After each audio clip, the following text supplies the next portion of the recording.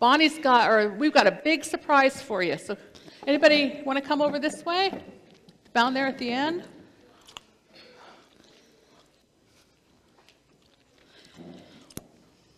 Nobody wants to come over this way, huh? Audrey? Anybody? All right.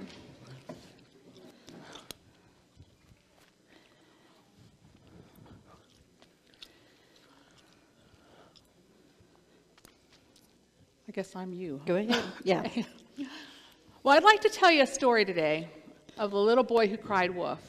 This story is often called a fable. Have you ever heard of that word, fable? Good. Some of you have. Because there's a moral at the end of this story. How many out there have heard of the boy that cried wolf? Anybody ever done that, cried wolf? Yeah, well, my children were here.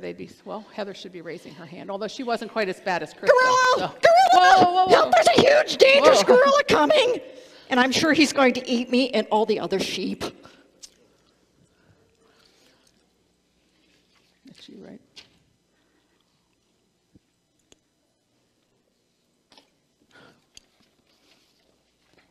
There you are. Huh?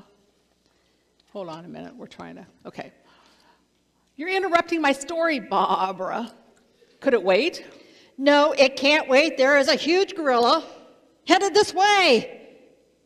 Yeah. Well, is this your huge gorilla? Well, that little monkey. He looked bigger from a distance. Well, that's really funny, Barbara, because things usually look smaller in a distance.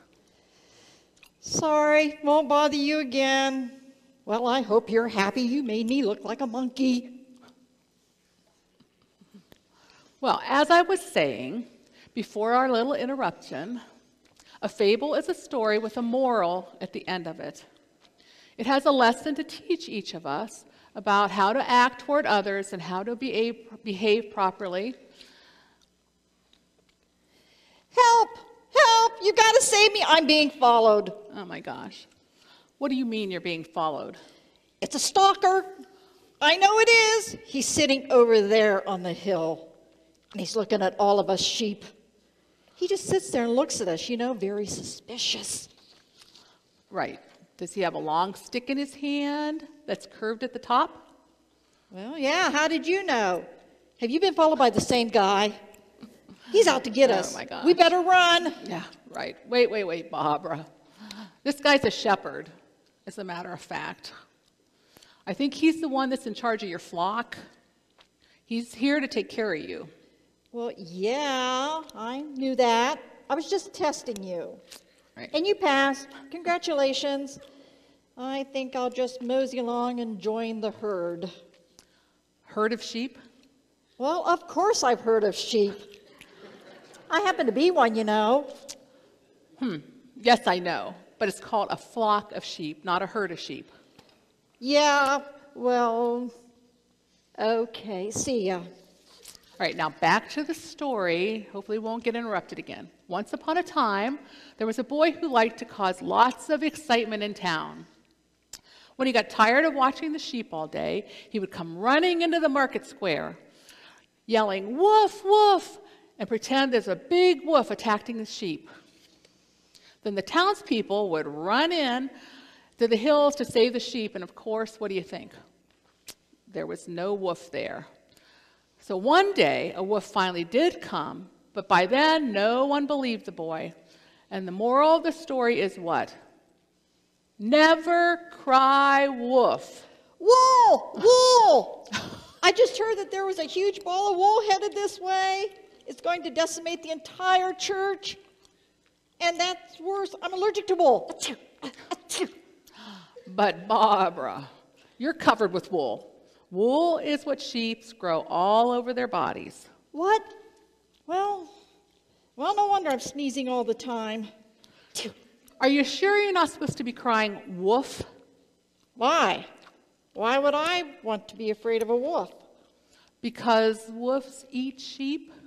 Oh, no, they don't. They only eat cupcakes. That's what I heard. Right. No, they eat sheep. They don't. Yes, they do. They don't. They do. No way. Yes, Way, they do. It's true. Eat me? Yep. Lamb stew. Bless you. Well, then what's all this garbage about cupcakes? Well, you told that wolf that he only eats cupcakes. Well, just this morning I was hiking up to the top of the Wolf Mountain, and I met a big, furry, long-legged dog, and he told me that. That was a wolf. No, it was a dog. He said so.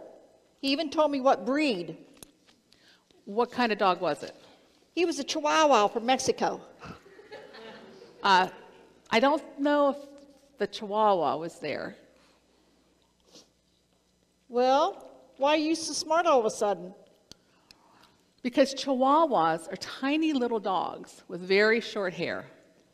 Well, maybe he was a very big Chihuahua. I know he was from Mexico because he spoke spinach to me. You mean Spanish? That's what I said. Well, what did he say to you in Spanish? He said, bonjour. That's not Spanish, that's French. Oh. Oh boy. You mean to tell me that I was out there talking to a real live big hairy wolf? Yep, afraid so. He sure pulled the wool over your eyes. Well, that explains the puddle of drool on the ground under his mouth. I thought that perhaps he was just teething. And he ran off when he saw the shepherd. If you excuse me, I think I'm going to faint.